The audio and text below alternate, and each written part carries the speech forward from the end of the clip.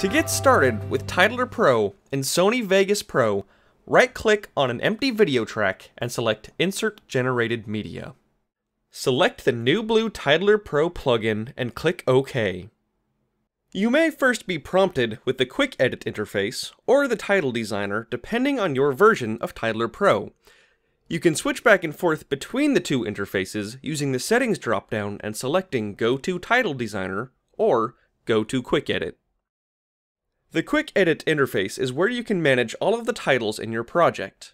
The project library lets you navigate all of your available templates, which can be previewed by hovering your mouse over a thumbnail. Apply a template to the current title by double-clicking or dragging it to the title of your choosing. The variable controls allow you to change predefined aspects about your title, such as its duration, template, text, or any number of other variables. The preview window above allows you to see your title before caching and comes with the simple playback slider for viewing animated titles. To edit an existing title design, or create your own title from scratch, enter the Title Designer by opening the Settings dropdown and selecting Go to Title Designer, or just click the Title Designer button below the preview window. From inside the Title Designer, you can make changes to every aspect of your title. Above the workspace are text parameters that range from font, size, alignment, kerning, and leading.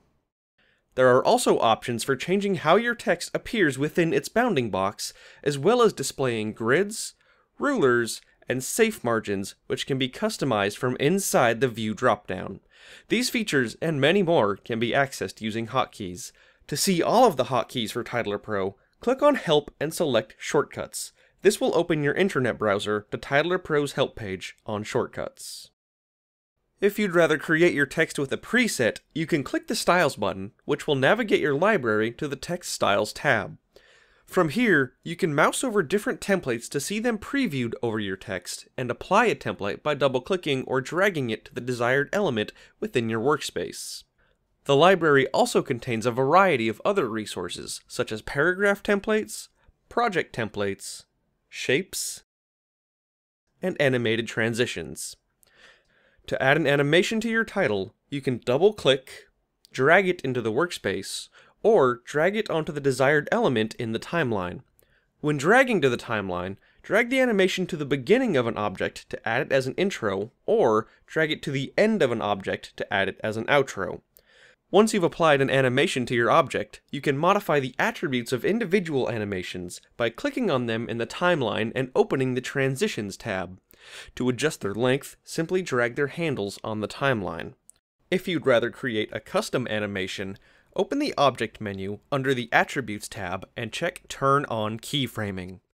Now when you make changes to that element, a keyframe will appear on the timeline representing its current attributes. You may also notice yellow and green regions above the timeline.